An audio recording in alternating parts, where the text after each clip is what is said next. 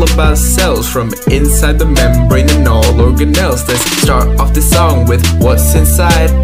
No, I ain't talking about how cells divide. Organelles are found in each of these units, having different tasks which they perform, and you bet the nucleus is the heart of it all.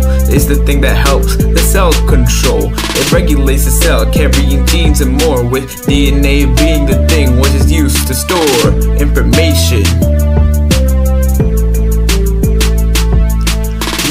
Nuclei can come in different sizes. They are the things that the nucleus comprises. Let's move on to the next part of the cell. I think this rap is going pretty well. The vacuole is a storage place full of food, water, materials, and waste. Depending on what type of cell that you fixate, the size and the number of this organelle can change. The outside layer is the cell membrane, keeps organelles together, and they don't separate the barrier between cell and outside world. But inside, it's a real swirl.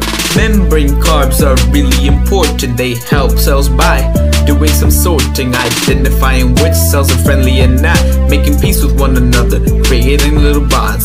Made up of fatty acid base, lipids, and proteins, coming in two main types. Now let me proceed. Phospholipids and sterols, that's the name. That's everything we got for the cell membrane. Finally, we have ribosomes, performing protein synthesis according to the information from the RNA, linking amino acids. By the way, there are several types of cells, ranging from animal to plant. Prokaryotic to eukaryotic cells, but what's the difference? How do you even tell? Prokaryotes mainly lacking the nucleus, as well as membrane-bound organelles. Eukaryotes have all of that and more. That's the difference between those types of cells. So to conclude this little verse, cells can be found all around the universe, and now you know what you all are made of to the microscopic level. Now this track will fade off.